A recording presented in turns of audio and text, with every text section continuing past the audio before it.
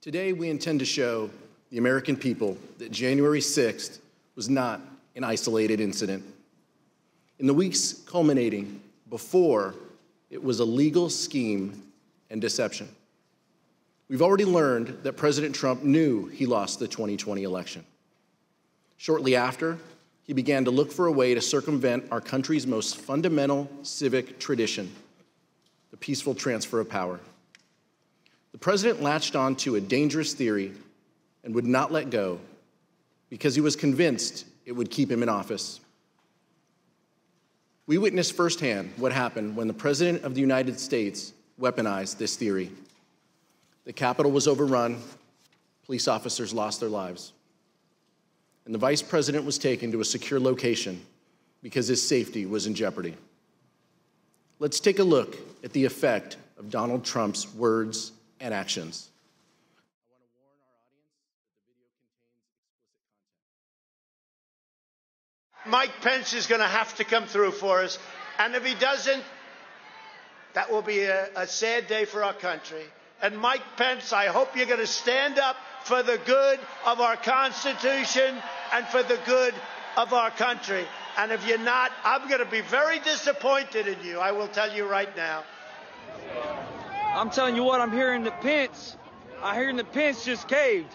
No. Is that true? I'm hearing reports that Pence caved. No I'm way. telling you, if Pence caved, we're going to drag motherfuckers through the streets. You fucking politicians are going to get fucking drugged through the streets. Yeah. I guess the hope is that there's such a show of force here that Pence will decide to do the right thing, according to Trump. Where's Pence? Bring him out! Bring out Pence! Bring him out! Bring out Pence! Bring him out! Bring out Pence!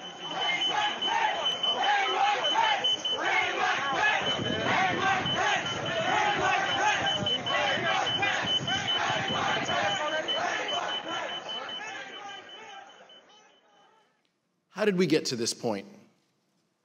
How did we get to the point where President Trump's most radical supporters led a violent attack on the Capitol and threatened to hang President Trump's own vice president? You'll hear from witnesses that Donald Trump pressured Mike Pence to adopt a legally and morally bankrupt idea that the vice president could choose who the next president can be. You'll hear about how the vice president, the White House counsel, and others told Donald Trump that the vice president had no such authority. But President Trump would not listen. You'll hear how Vice President Pence withstood an onslaught of pressure from President Trump, both publicly and privately, a pressure campaign that built to a fever pitch with a heated phone call on January 6th. You'll also hear that the president knew there was a violent mob at the Capitol when he tweeted at 2:24 p.m. that the vice president did not have the, quote, courage to do what needed to be done. Let me be clear. Vice President Pence did the right thing that day. He stayed true to his oath to protect and defend the Constitution.